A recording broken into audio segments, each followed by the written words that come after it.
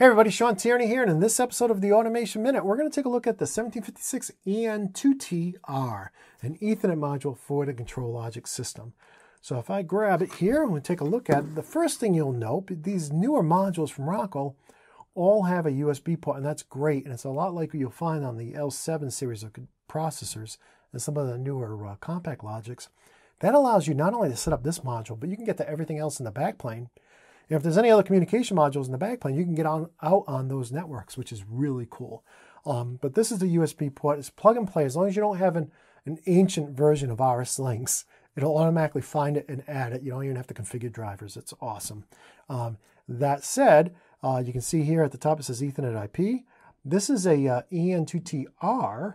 So it says that it's a 2-port DLR model. So it gives you a little bit more information. We can see the status display here. Tell you if you have, if you're doing boot P, it'll tell you what the MAC address is.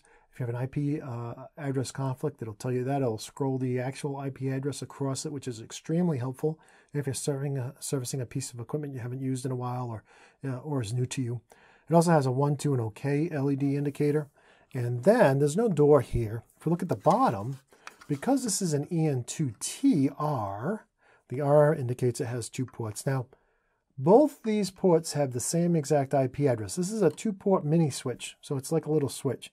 1 IP address, 1 MAC address, 2 ports. And you can either daisy chain, come in one and go out the other, or you can use this as part of a DLR, device level ring network. But that's important. A lot of people think they can do 2 different IP addresses on there. You can't. Let's take a look at the label here real quick. And here on the label, you can see 1756 EN2TR. You can see it's a Series B. You can see the firmware it came from the factory with. You can see more information about it. You can see the date code here, when it was manufactured, and other information. And then on the other side, unlike the ENBT, this unit actually has switches, so you can choose the last octet.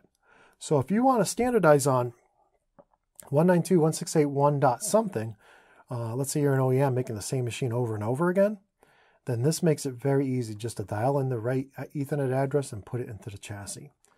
Now, if you need to reset the module for any reason, you could dial in 888 and then reset it. And then what most people do, though, is I usually put mine at 999, and that allows you to give it an address via boot P. Well, what I like to do is I like to go through the USB port and just set up the address for whatever I need it to be. So you'll see that there, and then of course those switches are here at the top. You can see them right there. And that's it for the 1756 EN2TR